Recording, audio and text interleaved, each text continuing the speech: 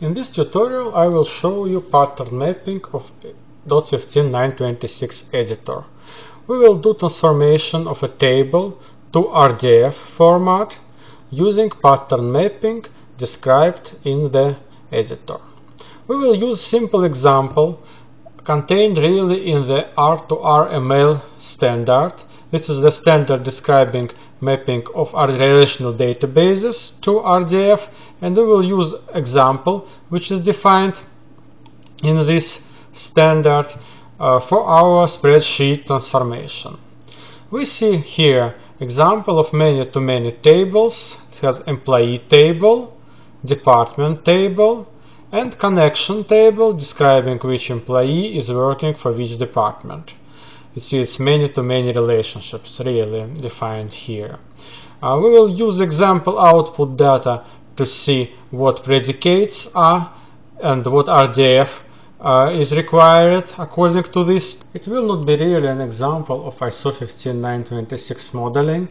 We will only create some classifications according to the requirements of ISO 15926, but the major information will be just related as a custom-made RDF predicates.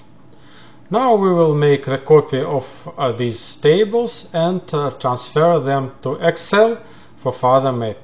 You see these same tables in the spreadsheet as we are mapping not to the database but the spreadsheet. You see employee table, department table, and employee to department correspondence table. We can see some properties which are recorded for the employee. This is the name and the job title. For the department, which is the name of the department and location of the department.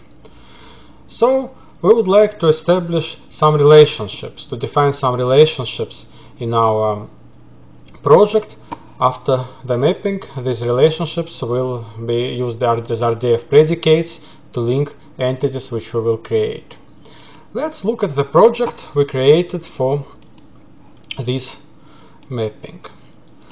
In annotations, you can see that we will use label annotation, standard label annotation, and three specially designed annotation properties: employee number, has job, and has location, to model relationships from employee and from the department, to which we will add the data. Now we can add the data source. Let's add new local data source and call it employee sample. New data source can be opened. Here in our project we will create entities of two types. So we'll create employees and departments of our organization. To record this we need two entities with two classes. Class which will contain all employees and class which will contain all departments. Doing this, we will use part 2 data types, and this will be really the only piece of ISO 15926 compliant modeling in our project. Let's arrange the windows so that we will be able to do a modeling. Let's look for organizations, and we can see here class of organism and class of organization. Class of organism we will use to record class of employee. We will manually define a URI in the namespace we use for our project, and we see employee created here. In the same way we will create department as a class of organization.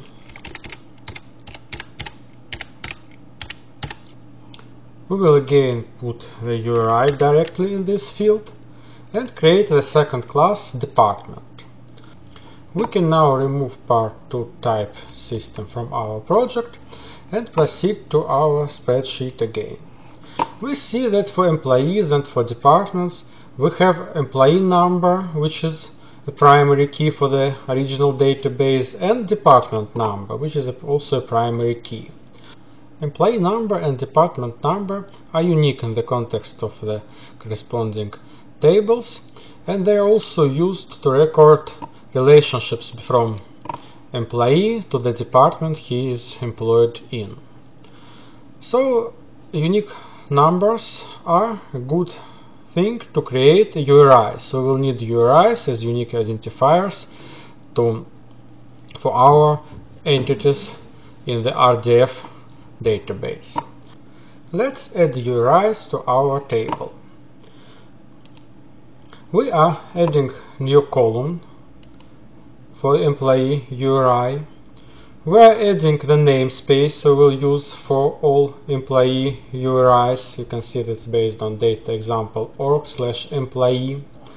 And you can see that URI is really formed using the concatenation function, standard Excel concatenation function. You see here it's Russian name, as I'm recording this on a Russian installation of Excel, but it's standard concatenation which really connects namespace with field for employee number. You can see this is repeated in each cell, so each employee row now contains URIs for this employee. The same is done in the department table. We have department namespace for departments, and we have URIs formed exactly in the same way by concatenating namespace with the unique integer primary key department number. And on the last table, where we have connectivity, we have added column for employee URIs, column for the department URIs. We have added two namespaces, and we have filled URIs for the employee and URIs for the department in the same manner. Of course, you can see that the same URIs are formed for the entities, for the department and for the employee with the same unique primary key number. So this table is prepared for the import. In the dot15926Editor, patterns are represented by simple Python dictionaries. You can always change patterns, add new patterns to the editor. You can investigate what patterns are loaded on your installation of the editor. Now I will show you how we have developed special patterns for import of table structures we have reviewed before. We have three patterns. One is designed to import employee table, the second is designed to import department table, and the third pattern is designed to import our relationship table from employee to department. Each pattern has a signature with rows corresponding to the columns of the original tables. For the employee table, it will be employee column to hold URIs which we have already defined in the table. Table column for the name is the row last name.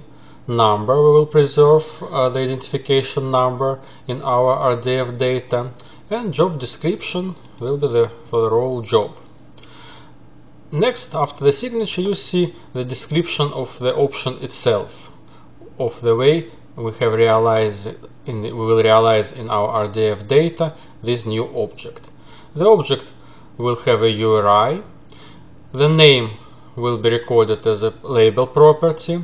Number and job values will be recorded as a special has employee number and has job properties we have overviewed at the beginning of this tutorial. And the entity will be created with the type employee, the type which we already entered as a class in our data file. In the same way, for the department table, there is a signature with roles department, designation, number, and location to hold the data. And department will be created with the type department which we already have this entity in our file, and designation will be mapped to the label property, number to the has department number property, and location to has location property. The last table will be again modeled in the way of ISO 15926. To hold many-to-many relationships, we need the special objects, and these objects we will create as instances of part 2 type composition of individual. We will create instances of part 2 type composition of individual. The role has part will be occupied by the employee URI, and the role has whole will be occupied by the department URI. In this way, we will be able to record many-to-many relationships between employees and departments. Now let's proceed to the import procedure.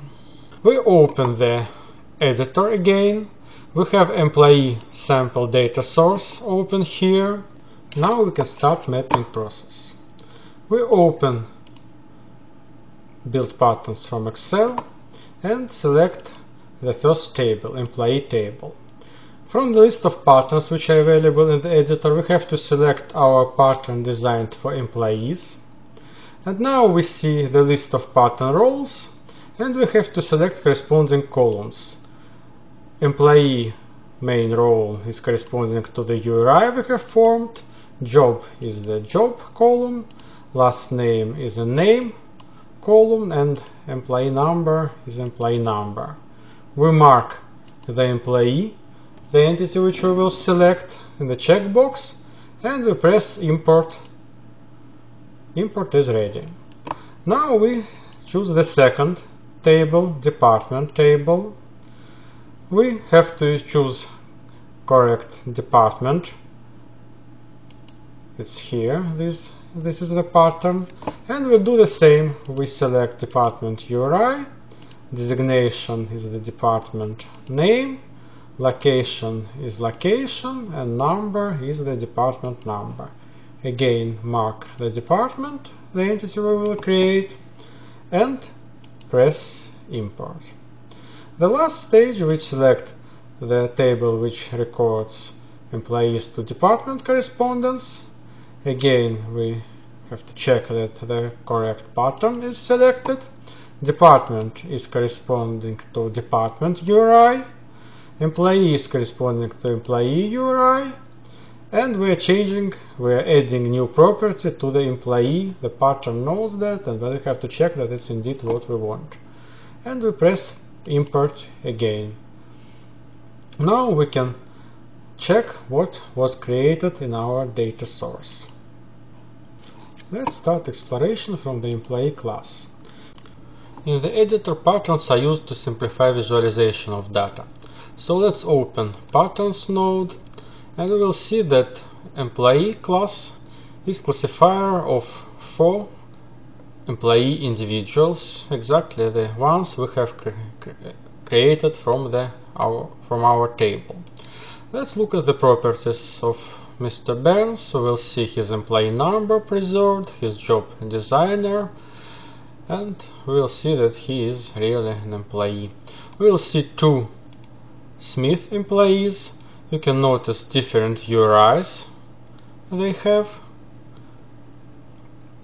and in their properties we see that different employee numbers and job description. One is clerk and the second one is a night guard. So import of all the persons we have in our table was completed successfully. To look at the department, let's choose the simplified view we have in our editor.